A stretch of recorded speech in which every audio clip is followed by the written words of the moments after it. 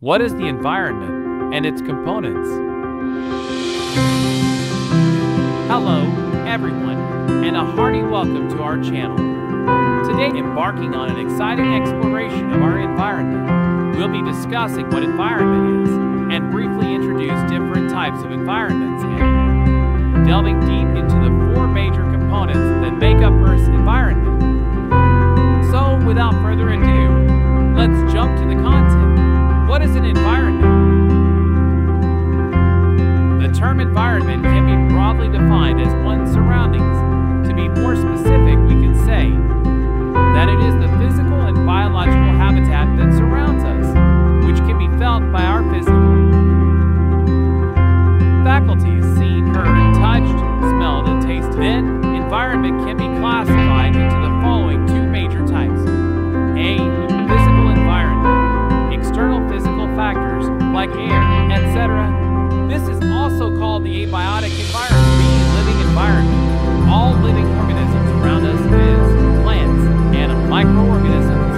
This is also called the biotic environment. Further, Earth's environment can be further subdivided into the following four segments. 1. Lithosphere. 2. Hydrosphere. 3. Let's talk in brief about every single sphere. Let's go! The atmosphere is the thin layer of gases that cover Earth's surface, in addition to its role as a reservoir of gases. The atmosphere moderates Earth's temperature, absorbs energy and damages. Ultraviolet radiation from the sun transports energy away from equatorial regions, and a pathway for vapor phase movement of water in the hydrologic cycle. The second sphere is hydrosphere. Contains Earth's water. Over 97% of Earth's water is in oceans, and most of the remaining fresh water is in the form of ice. Therefore, only a relatively small percentage. The total water on Earth is actually involved in terrestrial, atmospheric, and biological processes, exclusive of seawater. The water that circulates through environmental processes and cycles in the atmosphere underground is groundwater, and as surface water is streams, rivers, lakes, ponds, and on this third sphere, geosphere, we have to be careful so that we can understand the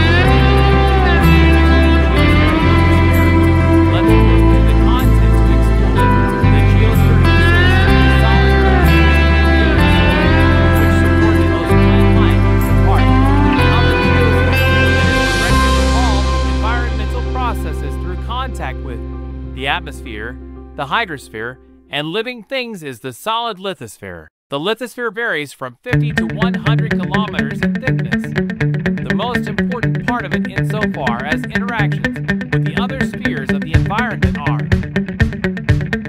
concerned is its thin outer skin composed largely of lighter silicate base, minerals, and called the crust.